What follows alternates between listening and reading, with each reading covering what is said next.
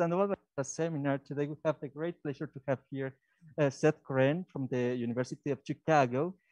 He started in a bachelor's study in the University of Pennsylvania in Philadelphia in astrophysics, and then he moved to the University of California in Santa Barbara, working with Nathaniel Craig, working on the hierarchy problem. Because of his PhD thesis, he won the Sakurai Award from the APS this year. I guess it was the beginning of this year. And now we are very happy that he's here with us, sharing his knowledge on the lithium problem.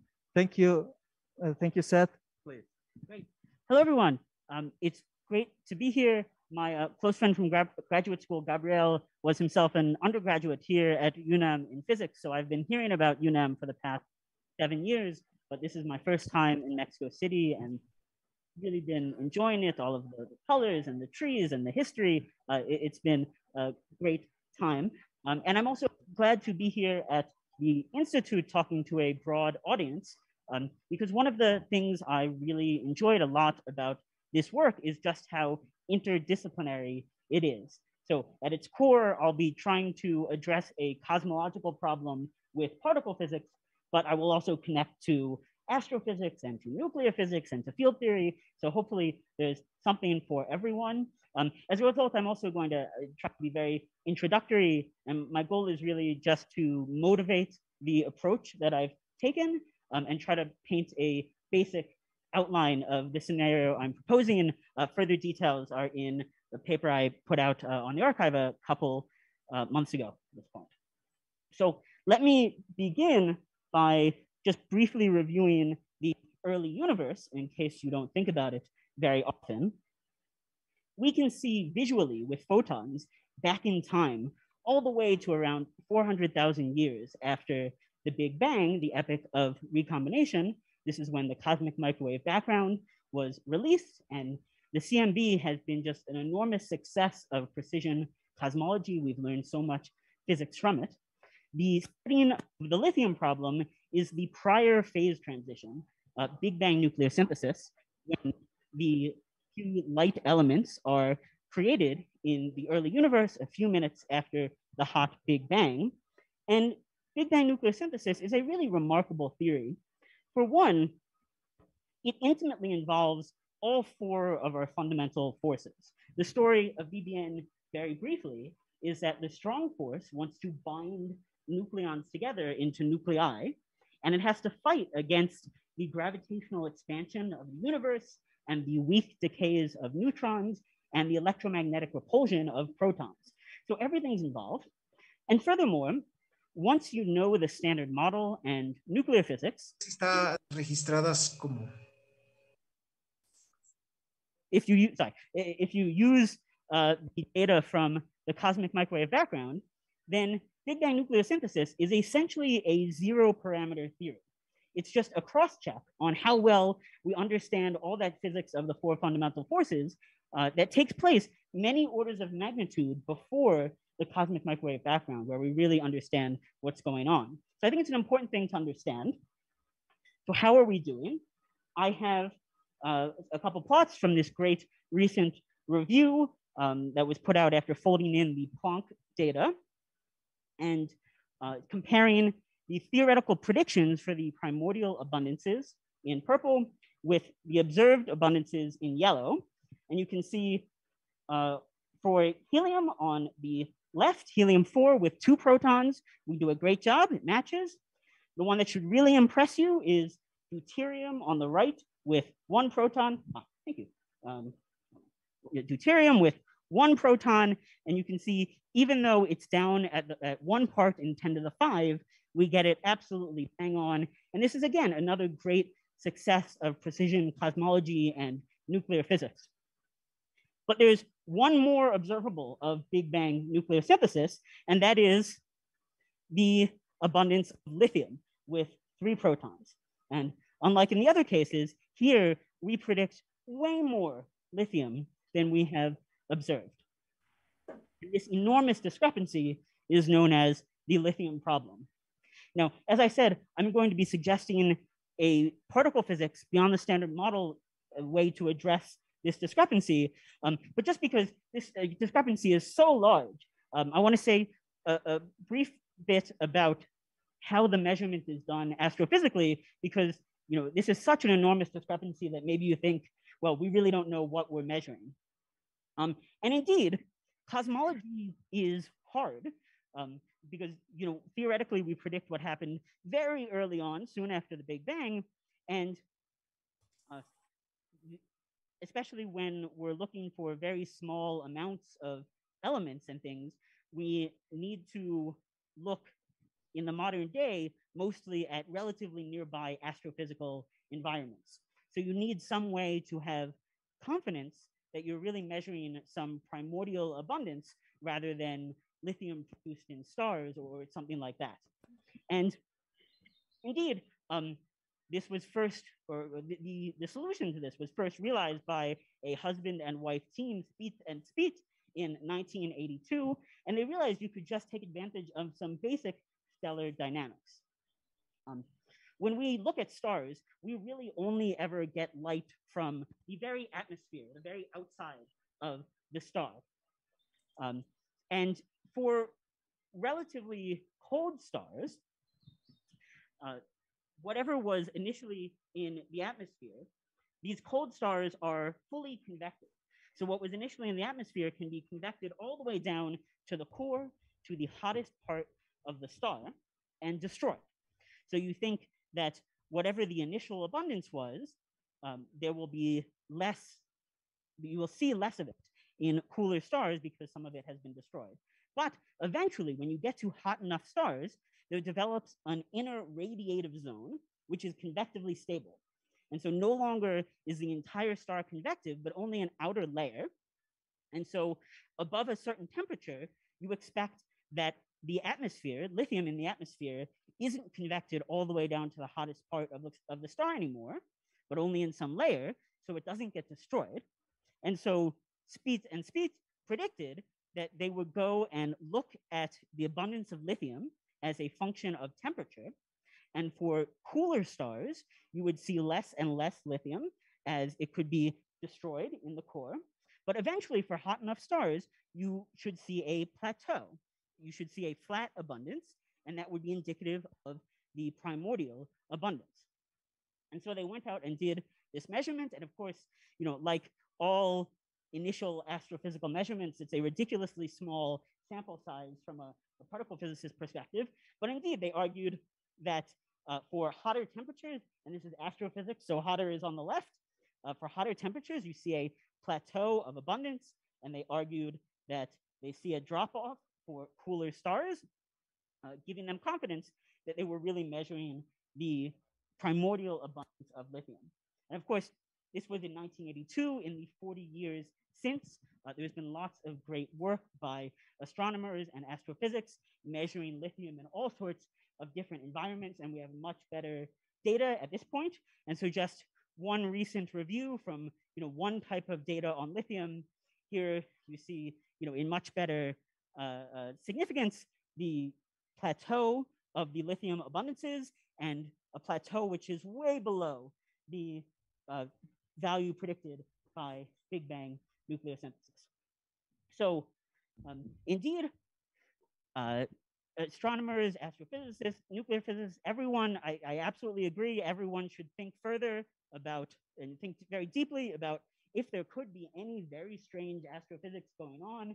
People have been thinking about that since 1982, but the situation is at best unclear for an astrophysical resolution. So I think it's worth thinking about a possible new physics, particle physics solution to this problem.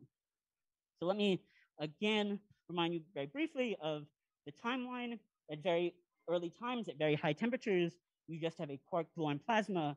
And when you go through the QCD phase transition, you end up with protons and neutrons. And again, Big Bang nucleosynthesis creates for you the first few light elements, and we end up with too much lithium. Now, I'm not the first person to think about particle physics solutions to this problem, but in my opinion, all of the prior ideas tend to struggle because they don't do anything that uniquely picks out lithium. They try to modify the things going on at Big Bang nucleosynthesis, but unavoidably that sort of modifies everything a bit. And especially in light of how well we've predicted and observed the abundance of deuterium, it's just not allowed to do some sort of major shift anymore. So I set out last year to think about if there could be anything that would only affect lithium. And I entirely agree, for a particle theorist, this is a really weird idea. And that's why nobody had tried to do it or tried to look for this for some decades. But what I'm going to tell you, my plan, is that I'm going to have some new dynamical objects in the early universe, cosmic strings, and I'll get to what that is later.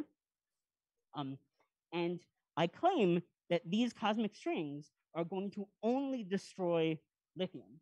There's going to be a symmetry argument for why they only destroy lithium and not any of these other elements. And I agree. It is surprising. I was very surprised that such a theory exists, and in fact, it's very close to the standard model. But I think it's really fascinating. And just to give you a taste, so you don't think I'm completely crazy off the bat, in fact, lithium is going to be chosen because lithium has 3 protons and the standard model has 3 generations. And that's going to be the thing that picks out lithium. But I'll get there. And so indeed, this theory is surprising. It's surprising that it exists so close to the standard model. And it really is heavily inspired by thinking deeply about the structure of the standard model. So I'm going to start by reviewing the standard model for you.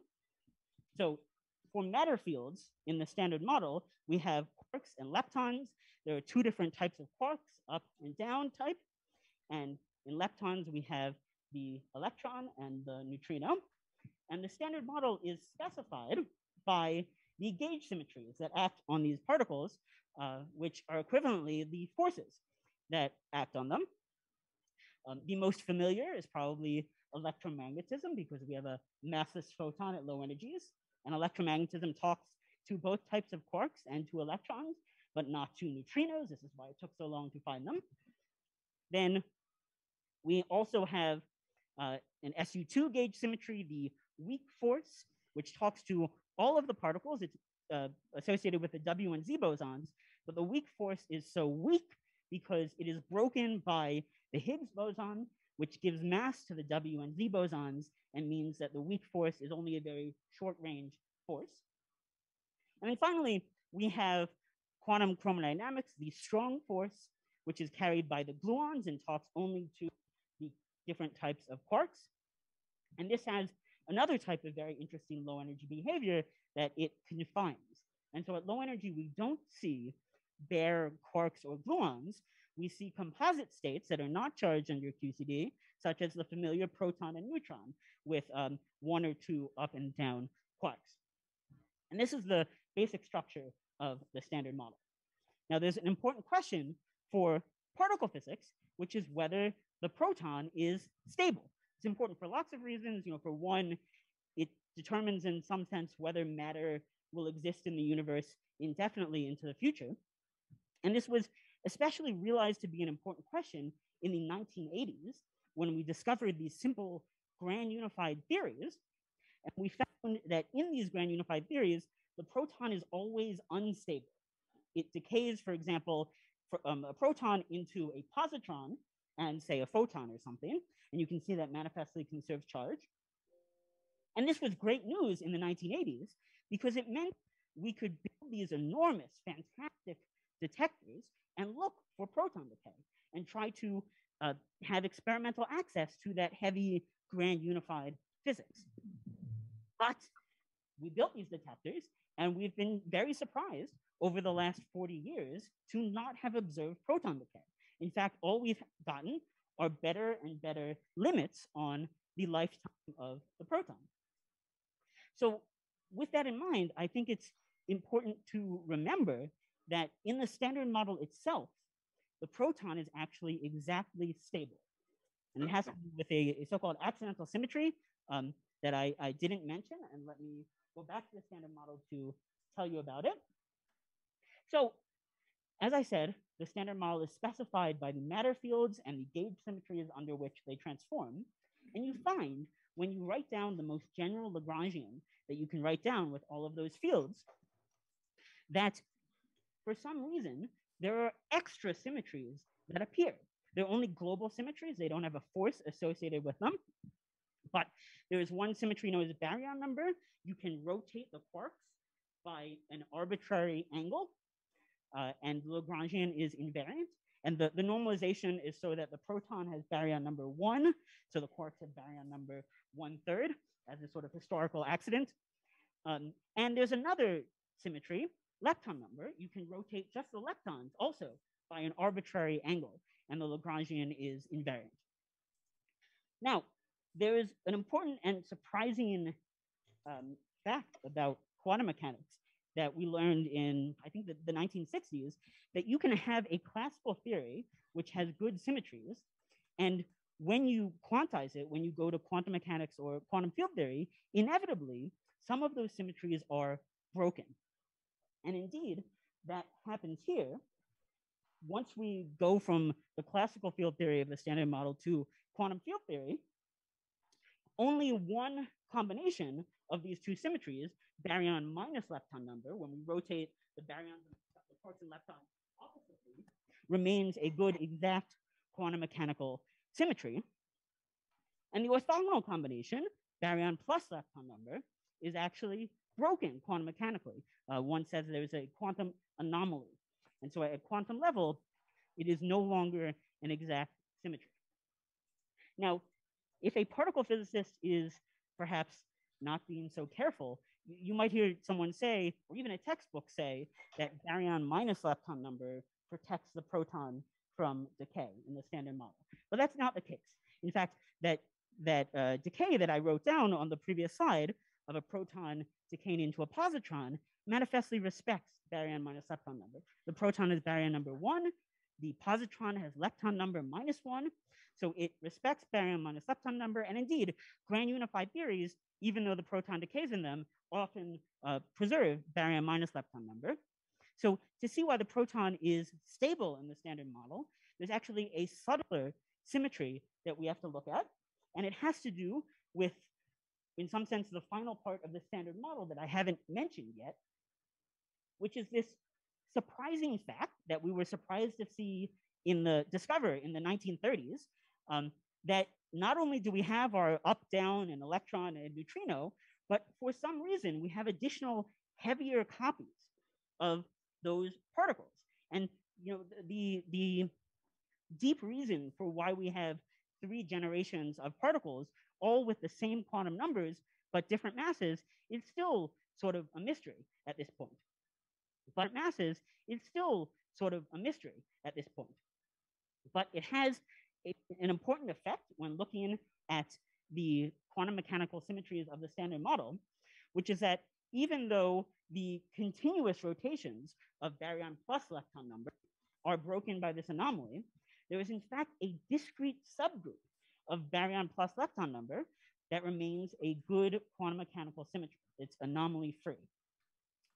And it has order 6, where 6 is 2 times the number of generations, 3. And so that means that rotations of baryon plus lepton number by 2 pi over 6, or some multiple thereof, actually remain a good exact quantum mechanical symmetry. And this means that even though we can violate, the standard model violates baryon plus lepton number, because this discrete subgroup is good, it only violates baryon plus lepton number by 6 units at once. And proton decay, once we have B minus L, proton decay would require a violation of B plus L by 2 units, proton to positron cell. But we can only violate it by 6 units. So this is in fact why the proton is exactly stable in the standard model. It has to do with a discrete anomaly-free symmetry.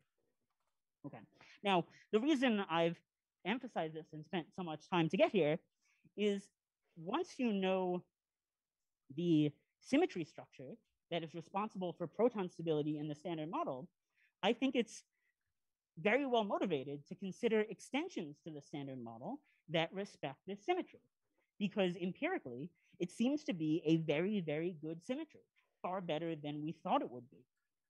So in everything I do today, I'm going to ensure that I respect this 𝗤6 plus L global symmetry of the standard model and keep the proton stable.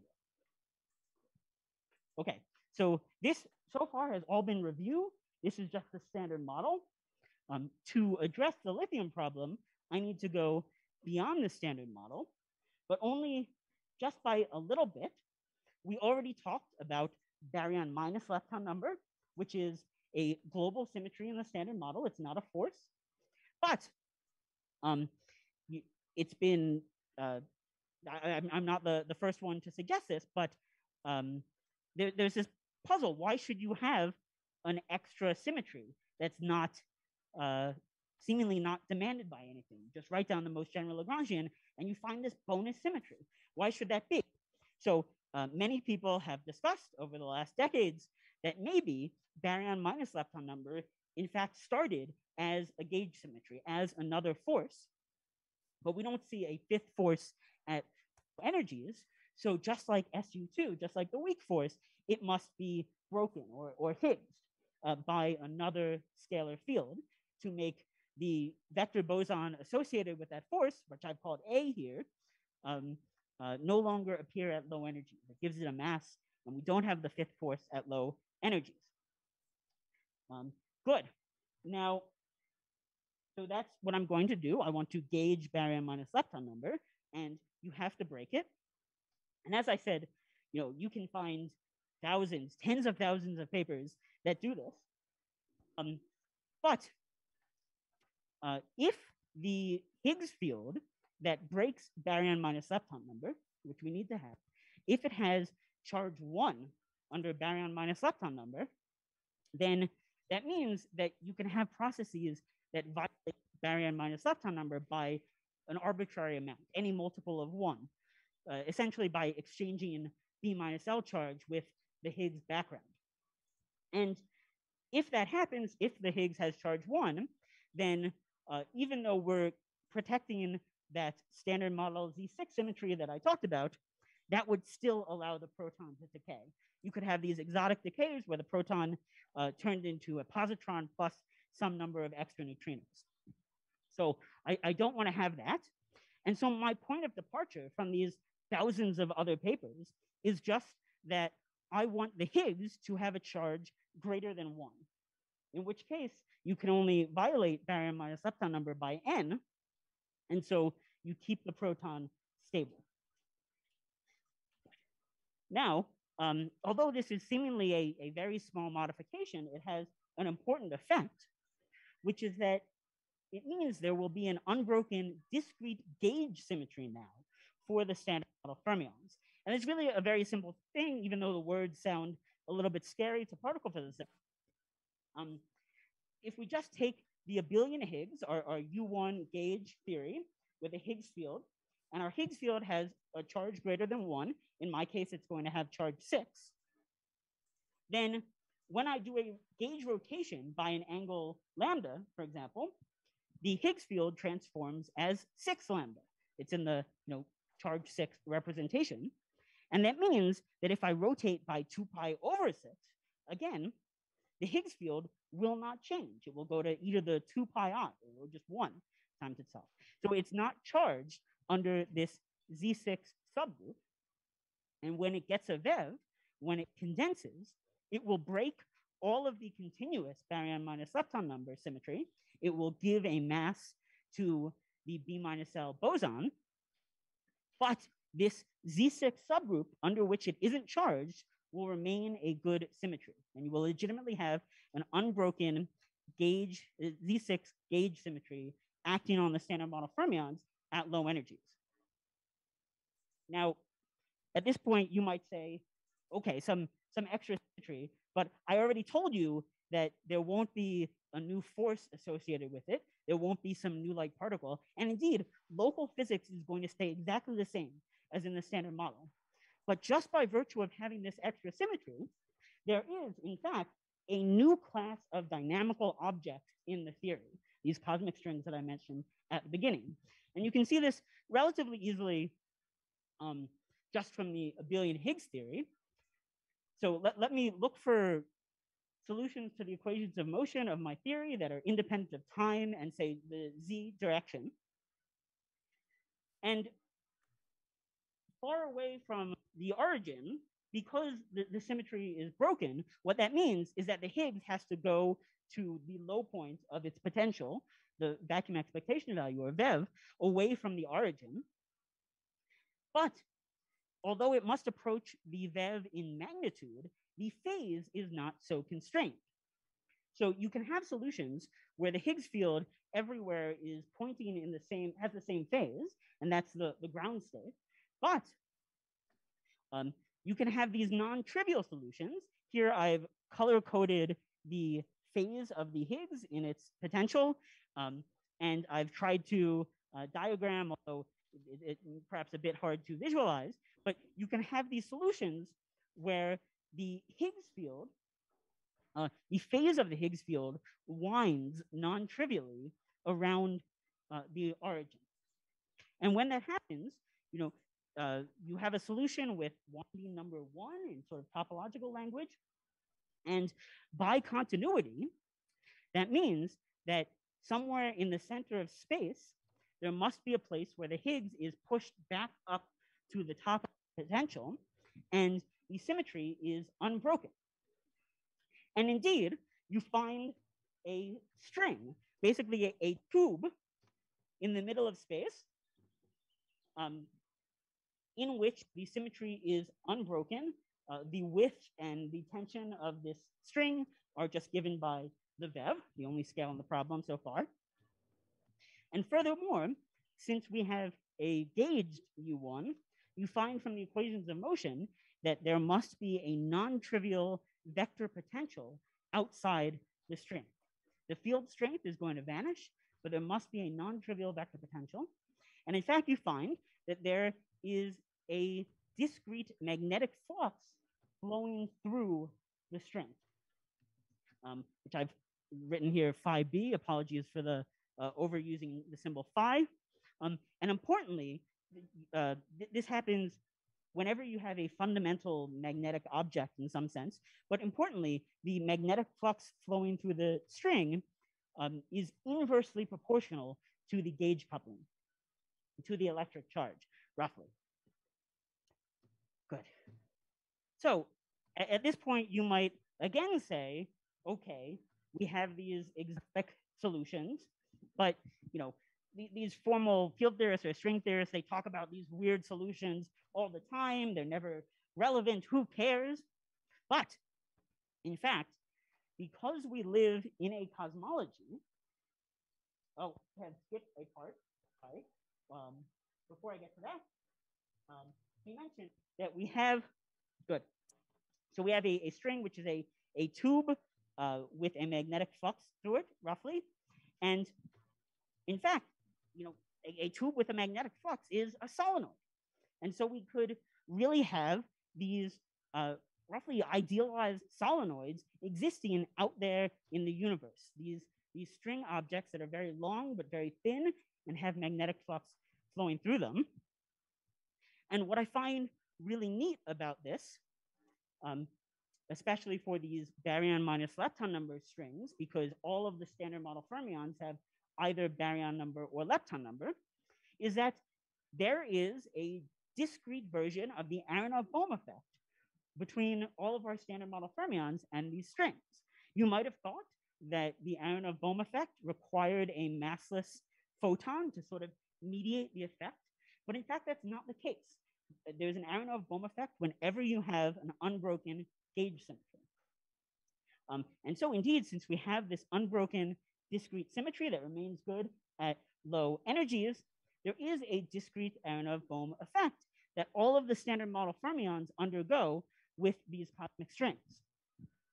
And because of that fact I mentioned, that the flux is inversely proportional to the gauge coupling, when you compute the phase that's going to be picked up by a fermion that you transport around the string or something like that, you're going to multiply the electric charge by what's going to be the magnetic flux.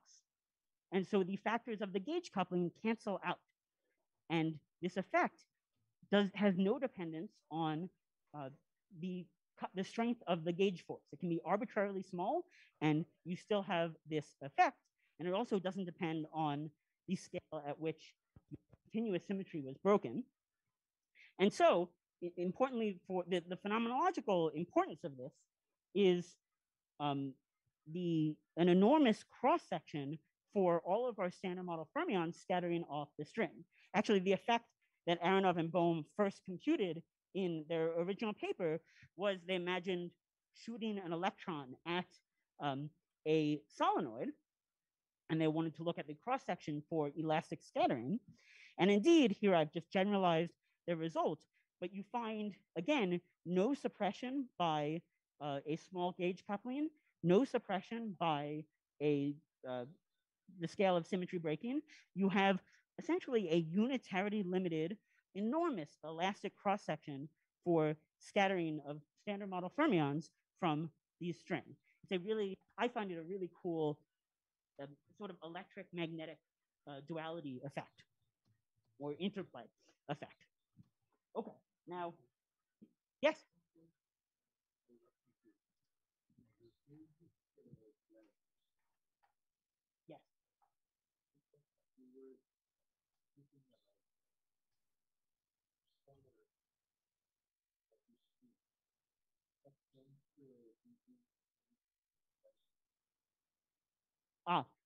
The color here was just a visual tool, sort of how you see it, well, just a visual tool to represent the phase of the Higgs, and doesn't actually have anything to do with the SU3 color force. Good, thank you. Yeah, so I should be very clear that all of this now is, this is a baryon minus lepton number electric field and a baryon minus lepton number magnetic flux. It's unfortunate that we don't have separate names for the general effect, but I'm sort of tied to the historical conventions here.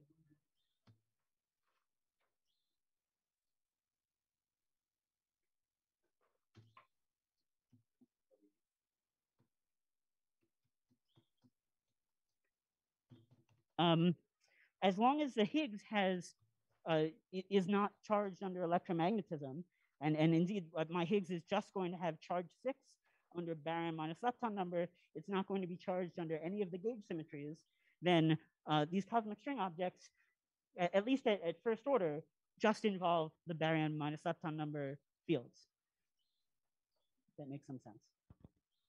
Yeah, but good, that's an important clarification. Yep.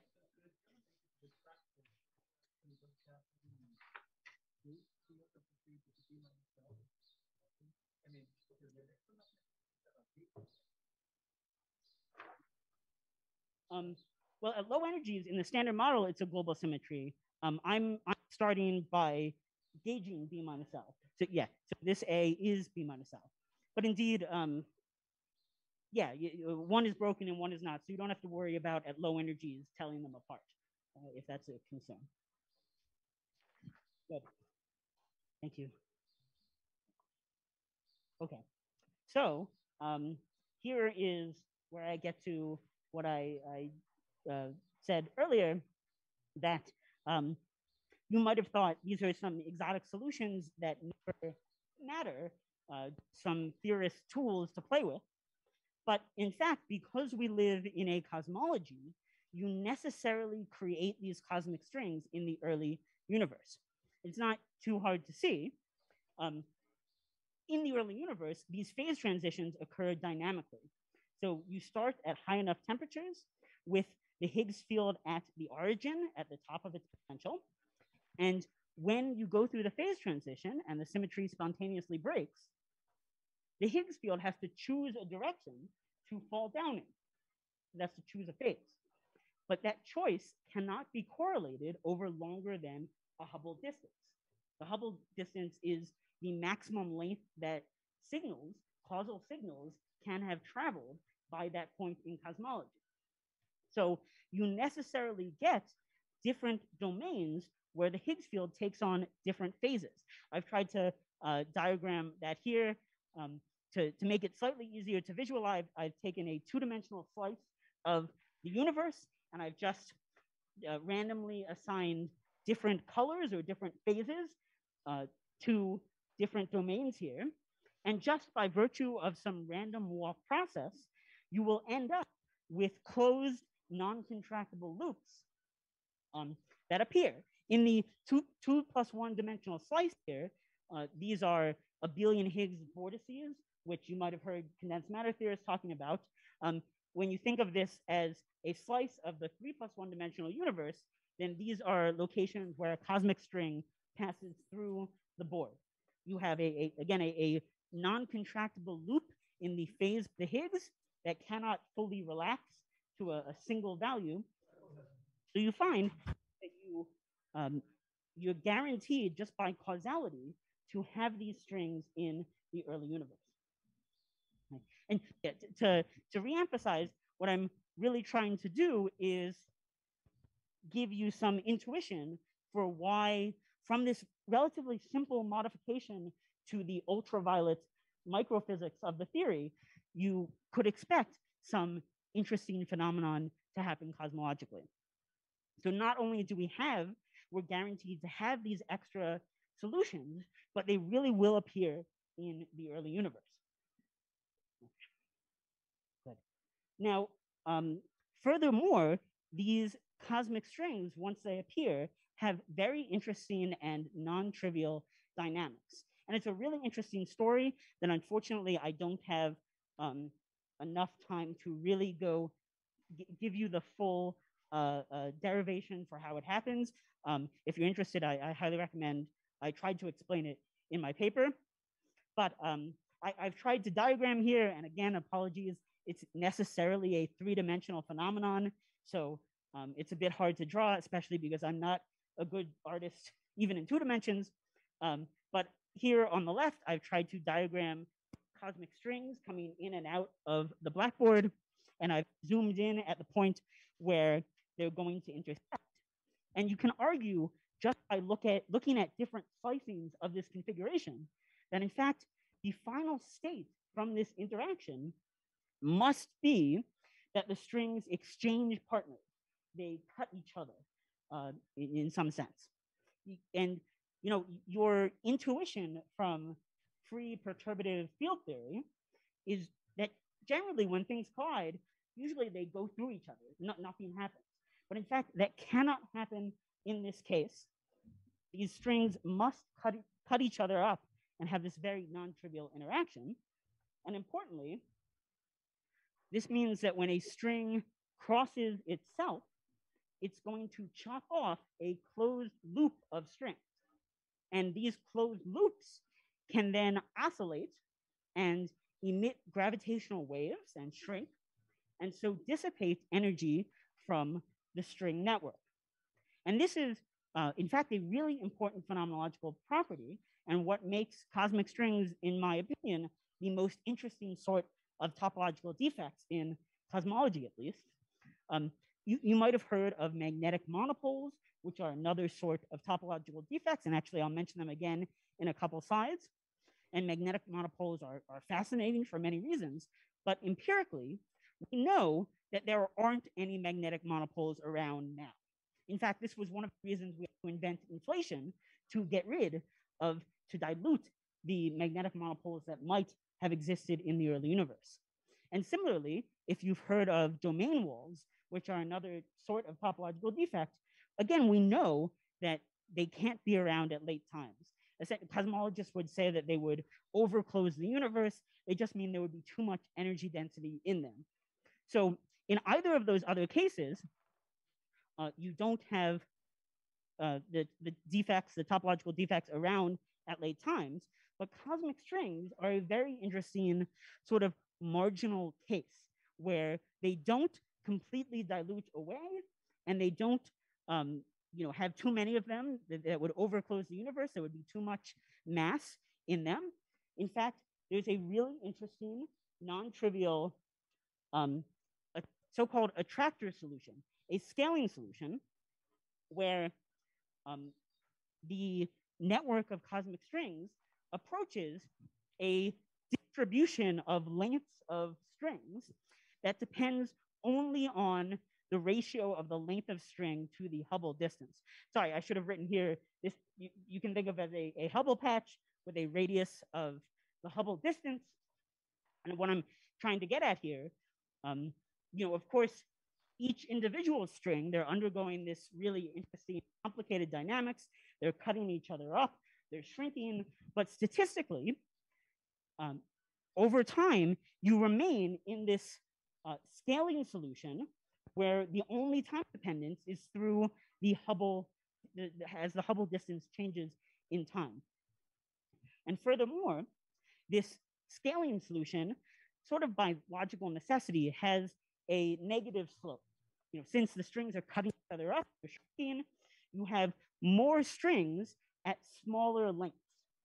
And in fact, you can end up with an absolutely enormous number of relatively small strings at late times. The enhancement here, this is Newton's G times the tension of the string, or in physical quantities, you can think of it's the 𝗣 squared Planck mass squared. So depending on the scale of symmetry breaking, you can have an absolutely enormous number of strings appear at late times. So it's reasonable to expect that you could have some interesting things happen with them. So now, okay, so build this picture. The symmetries guarantee us these cosmic strings. Cosmology guarantees us that they're going to be there in the early universe, and eventually we end up with tons of them. And the last ingredient I need to tell you about is the non-trivial interactions that they can have with the standard model fermions. And I'm going to claim that they can catalyze or amplify processes that destroy lithium. And for some intuition as to why this isn't entirely ridiculous, we already saw that in the Aharonov-Bohm effect, you have these elastic interactions, and because they take place between an electric object and a magnetic object, and here again I mean B-L electric or charged B-L fermion, and these cosmic strings that have B-L magnetic flux, because of this electric magnetic interplay, in the Aharonov-Bohm effect, you have entirely unsuppressed elastic scattering. And so it's reasonable to ask, well, maybe you could similarly have some unsuppressed inelastic scattering that now can change energies or identities of particles. Now, unfortunately, there has been very little study of the case of strings having inelastic interaction with the standard model fermions. So in order to give you a nice conceptual picture, on the next slide, I'm going to talk about magnetic monopoles, which I already mentioned, are these other class of topological defects that have seen far more study over the last 90 or 100 years, starting with Dirac.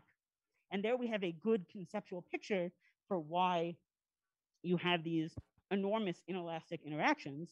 And then I'll come back to describe what happens in the cosmic string case.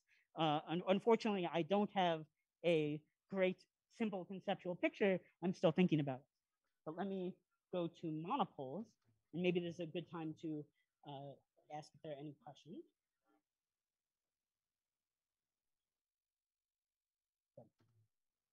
Okay, so there's an analogous effect that occurs with these other topological defects called magnetic monopoles, which are relatively simple things. You might have seen them in your electromagnetism class, and they've been studied since Dirac, originally in 1929, I think. And the amazing statement is that magnetic monopoles amplify proton decay. And in fact, you can see this in the magnetic monopole case from the far infrared, and really far infrared.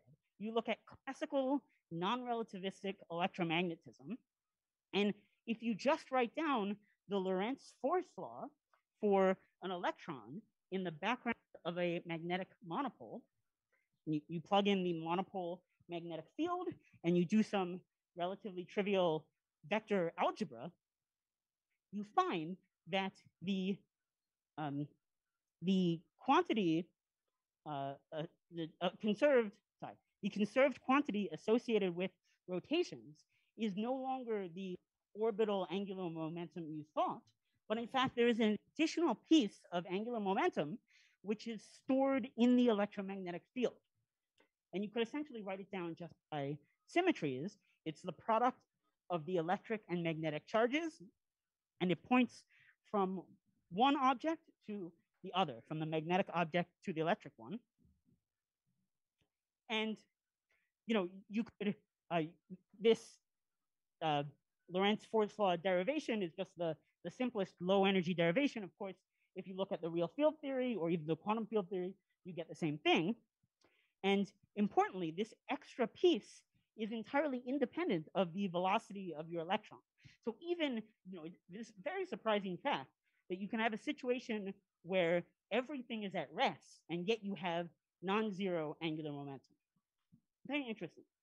And this also immediately poses a severe puzzle, which was realized in the 1930s by a bunch of people, because you can imagine shooting an electron at a monopole.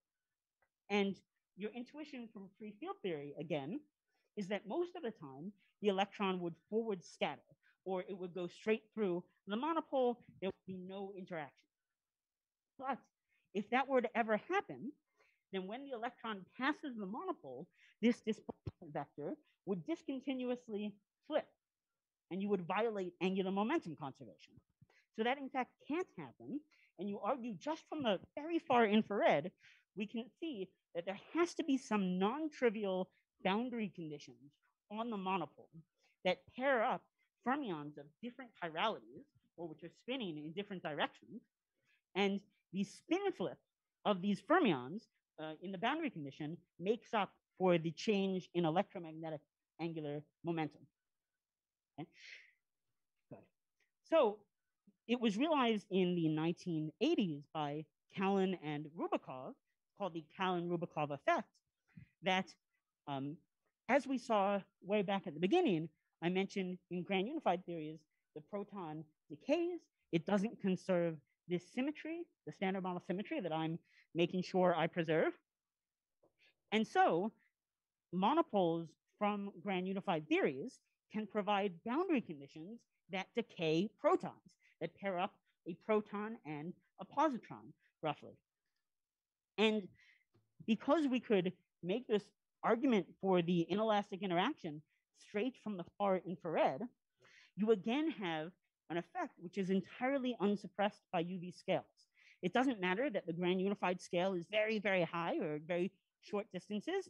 The cross section for a proton to hit a monopole and turn into a positron is in fact at the strong scale, just given by the proton's mass, more or less. So again, you have a very interesting electric magnetic interplay that leads to enormous interactions, and this time inelastic interactions that change the identity of the particles which are scattering. Good. So this is a really interesting effect that's seen lots of study, originally from the 1930s, and then more study on the microphysics in the 1980s, and since then. And there's some great work, even the last couple of years, understanding this better.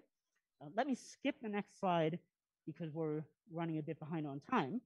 But unfortunately, in the case I'm really interested in is with these cosmic strings, and there have been maybe 2 papers on the cosmic string case compared to thousands on the monopole case. So I don't have a very nice conceptual picture for you, but I can take advantage of these great calculations that were done originally by Wilczek and friends in 1989, a couple of years before I was born. And in our case, as we've said all along, we're ensuring that we preserve this Z6 symmetry that's going to stabilize the proton.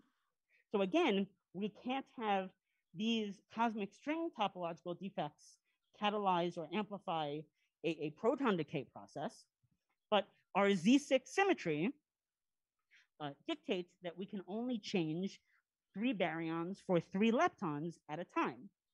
And so you can derive roughly a coupling between the cosmic string and 3 protons and 3 positrons. And you can do this complicated quantum mechanical calculation that Wilczek and friends do. And you find again that you can have an enormous cross-section for this process to occur. There's an interesting effect here that actually it's only for maximal, an incoming state of maximal discrete charge that the process, like the Kalin-Rubikov effect, is entirely unsuppressed by the scale of symmetry breaking. In a U1 group, you can have an arbitrarily large charge, but in Z6, 3 is the largest charge, because if you go to 4, then 4 is equivalent to -2. So the charge 3 has the largest magnitude of charge. And indeed, in our case, the order of our group is 6, and we're going to have cosmologically 3 protons bound up in the nuclear potential well of a lithium-7 nucleus that are going to be incident on the string with a charge of 3. And so you have an interaction that is entirely unsuppressed. And you can have, again, a strong scale cross-section for 3 protons to hit the string and turn into 3 positrons. And it can't happen for 1 or 2 protons, which is, again, how we're going to really affect only lithium. This surprising effect. Good.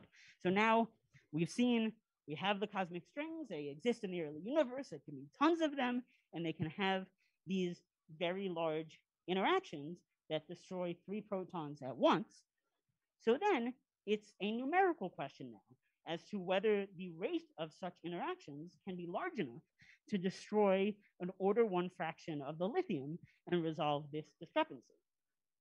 And the answer, as far as I can tell, is yes. Again, we have an enormous number of cosmic strings. They can have these enormous interactions. So hopefully, I haven't given many details at all, but hopefully I've tried to build up the intuition that, again, you can have a large effect from these cosmic strings. In my benchmark scenario, here's just a very brief plot comparing the rate of destruction of lithium to the Hubble rate. And I find a benchmark value for the symmetry breaking scale, which is morally the only free parameter in the theory, that gives around 10 to the 8 GeV for the correct amount of destruction of lithium. But I want to emphasize, I don't want to claim that this is precise at all. It definitely is not precise. There are still lots of theoretical uncertainties on cosmic strings, especially small cosmic strings, even though those have been understudied by over about 50 years at this point.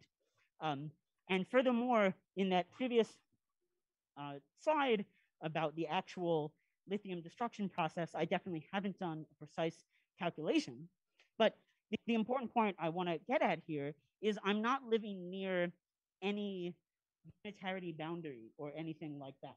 You might say, maybe I need to include some phase space suppression in my cross-section, or maybe you think there are more or fewer cosmic strings than the benchmark scenario of their evolution that I've taken, and that's fine. It's just going to shift a bit the symmetry breaking scale that you would predict to have the right rate of lithium destruction, but the mechanism is not, in imminent danger of being destroyed by a factor of 2 or anything like that. And let me give a bit of a broader plot, sort of unfolding into 2 axes.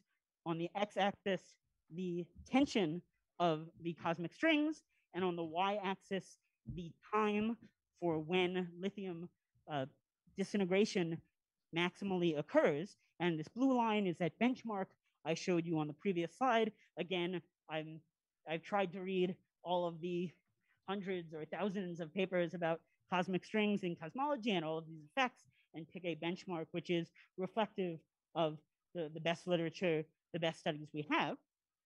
And this green star is, again, at around 10 to the 8 GeV, where my benchmark predicts the right rate of lithium destruction. But here, what's nice about unfolding into these two axes is the empirical constraints really separately apply on the two axes. There are universal gravitational effects of cosmic strings that we can probe with lensing or with a stochastic gravitational wave background that people have been making measurements or null measurements, getting constraints on, and indeed those constrain very heavy cosmic strings. And very interestingly, they're already probing sort of grand unified scale cosmic strings. But the point is, as long as we don't go to too heavy tensions, we have lots of room to play with. And on the other axis, in terms of when this could happen, you don't really want to do anything during the CMB because we've measured it very precisely and it all looks great. And afterwards, if you wanted to do this after the CMB, there would probably be too many cosmic strings around now. But there's tons of time between Big Bang nucleosynthesis and recombination when this could occur. And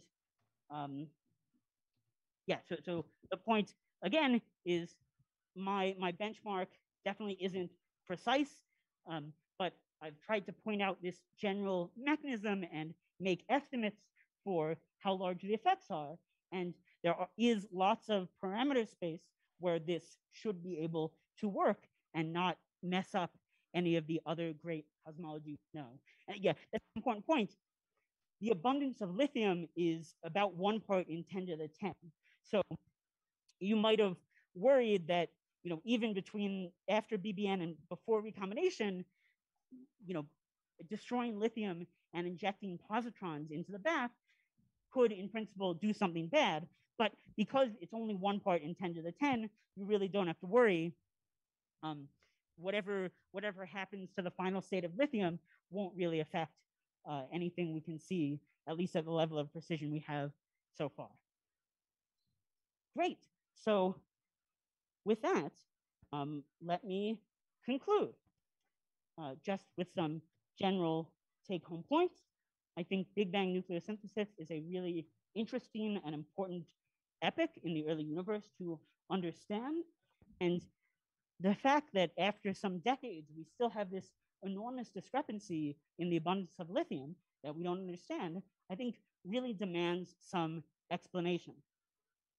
And I've tried to get across that, surprisingly, there's a very minimal sort of model that doesn't require any complicated microphysics, but has these really interesting effects that can, in fact, pick out only lithium to be destroyed.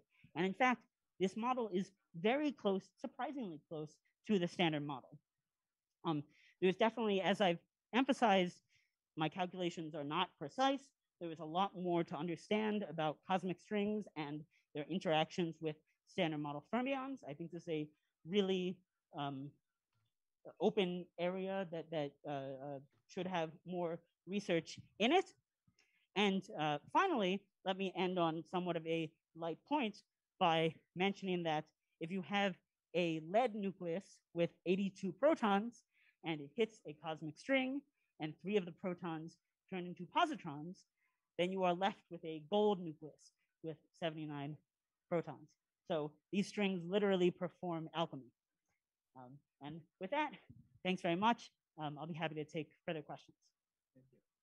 Thank you. Thank you very much for this very interesting talk. I guess we have time for questions. Here. Well, thanks for a very nice talk. First, on the Higgs that you use for this description, would you tell us a little bit more? I just saw the shape, but I don't know what is inside.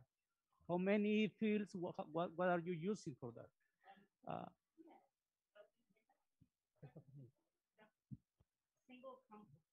Thank you.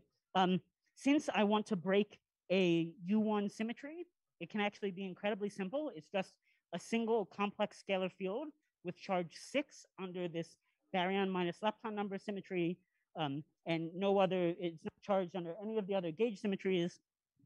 And it just has this familiar wine bottle potential shape. And to, it has the right sign of the mass to get a VEV, but that's really the only requirement. Yeah.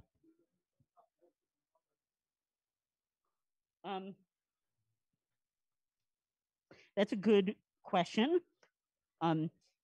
In principle, good. Yeah, there could be a richer story of maybe some quartic interactions with our Higgs, the standard model Higgs or something like that. I haven't looked into that in detail. At least you can have this Higgs be at a very much heavier scale, in which case there wouldn't be too much interaction between the standard model Higgs and that one. But indeed, I think there really is a broader landscape of models here that I haven't fully explored. I think that's a really good point. Thank you. And my other question is on your last slide, in your conclusion, you went really heavy in the nuclei, right? What would you say for lighter nucleus? I mean, you have been mentioning lithium, but you would also wondering about another elements with replicas, I would say. Is any study underway, or what would you say about it? A great question. So yeah, an important fact of Big Bang nucleosynthesis is that lithium is really the heaviest element produced. So you don't have to worry about destabilizing carbon or something like that, because it simply isn't around in the early universe. But in terms of the late universe, I agree. I think there are very interesting effects that could happen between these baryon minus lepton number strings and astrophysical environments, for example, stars. And I think really that's a much broader point than this. You can forget about the lithium problem, anything like that. B minus L strings occur in lots of theories. And I think there hasn't been any study of the effects that they have when they hit stars or anything like that. I think that's another really good research question for the future. Yeah. Thank you. More questions? Well, thank you for your very beautiful idea. But it seems to hang this mechanism in the existence of abundant cosmic strings. What are the properties of these strings? What is the flux in them? What is the size of them? How do you give an estimate of the cross-section between lithium and your cosmic strings? Would these strings have some interaction with gravitation? Should we see some cosmic signal for the cosmic string? I have a lot of questions like that. Great question again. Thank you. Yeah, again, lots more great questions. Let's see. So the basic properties of the cosmic strings have to do just with the U1 theory that you started with, in terms of the magnetic flux will be dictated by the coupling in that theory. And the size of the cosmic string will be dictated by the symmetry breaking scale. So it's going to vary. It will depend on where you live in this plot. For my benchmark point here at a tension of 10 to the 8 GeV squared, the size is 1 over 10 to the 8 GeV, very, very, very tiny, microscopic. And indeed, there are these really interesting gravitational effects that people look for, lensing of the cosmic microwave background or of distant galaxies, and stochastic gravitational wave backgrounds that might be produced by these cosmic strings. And those are absolutely a very important probe of not just this, but any scenario in which you have cosmic strings. But because it's a gravitational effect, it depends strongly on the tension of the cosmic string.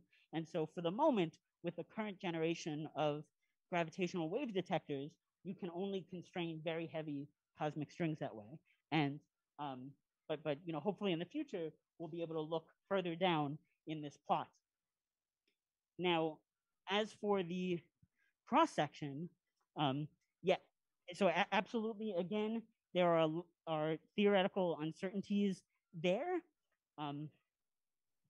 This great calculation by Wilczek and friends shows the amplification of the cross section from the your naive guess would have been that it's just the width of the string, and in fact it's amplified all the way up to your infrared scale, roughly the mass of your incoming state. But you're absolutely right that this is, in particle physics terms, we'd say this is the hard or protonic cross section. And I don't have 3 bare protons coming at the cosmic string. Really, they're in a lithium nucleus. Indeed, this is another point where I would like to have a more precise answer. And unfortunately, as far as I'm aware, no one has really studied bound states, nuclei or atoms that interact with cosmic strings. Yeah, and really, well, in some other world where I did everything the way I wanted to, I would have spent another 5 years figuring everything out by myself. But in that world, I would not get another job because I wouldn't publish the paper. So I had to make some compromises, and I tried in my paper to get out the basic pieces of what's going on. But absolutely, I would love to do a more precise calculation of really the cross section for lithium, and indeed extrapolating, as we talked about, to carbon or to whatever other nuclei. That's another important extrapolation here. Thank you. Thank you. More questions?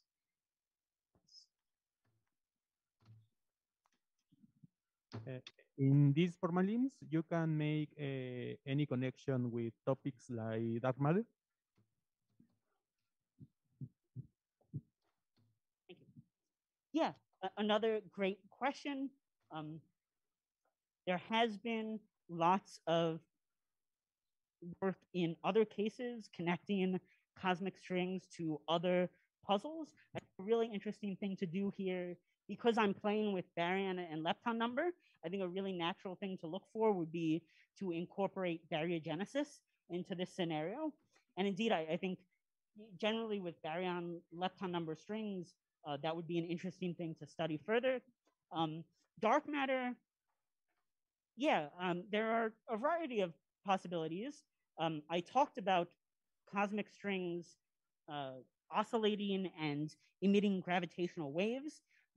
All of them will emit gravitational waves, but in fact, you can have cosmic strings emit other particles as they shrink. They can radiate other things like standard model particles or like dark matter. And I know there have been some proposals in the literature for cosmic strings that emit dark matter in the very, well, you start with the cosmic strings, and then in the very early universe, they emit dark matter as radiation, and that's how you build up the population of dark matter. So indeed, another great point, there are lots of interesting places to go in terms of other DSM physics topics that you could try to connect with us.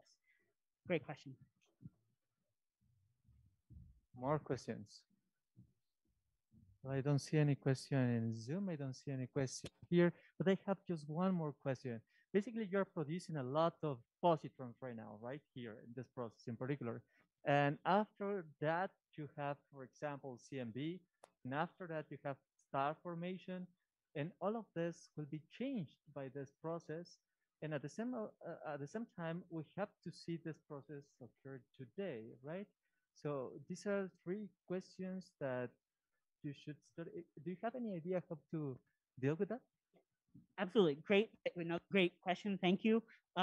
So what really helps out in terms of the early universe constraints is that there is so little lithium to begin with. It's about 1 part in 10 to the 10. So even if you turn, well, what I want to do, you turn an order 1 fraction of the lithium into positrons or some extra positrons, maybe other things as well. We just don't have the precision in terms of the CMB to get down to a modification of 1 part in 10 to the 10. Although, maybe in future CMB stage 4 or further things, you'd like to see that prediction more precisely so you could really perhaps check. The other really great point in terms of what would happen today is involved in some direct detection. You'd really like to, yeah, indeed, although the cosmic string network dilutes a bit, so you have fewer, the density is smaller today, you still have lots of them around, and indeed a great way to look for them would be to look for these processes that change 3 protons into 3 positrons at some direct detection experiments. And probably the best one would be Super Kamiokande, which is this enormous Cherenkov detector in Japan that has an enormous amount of water. And they do some searches for strange effects that occur in their detector. But in fact, as far as I can tell from the searches they do, they would reject this signal. They don't have a search that looks for this sort of thing. So indeed, I'd love to talk more to experimentalists about having an analysis that looks explicitly for roughly a 3 proton decay at once. And I think it would be really great to see whether such events might be in the Super Kamiokande data that's sitting on some hard drive in Japan, and they just haven't looked at it in the right way to see this sort of event. Yeah, thank you.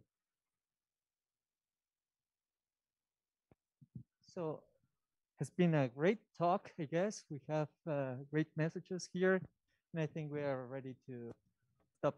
Thank you, everybody. Thank you, everybody in YouTube. Thank you, everybody in Zoom. I guess see you next time. Thank you.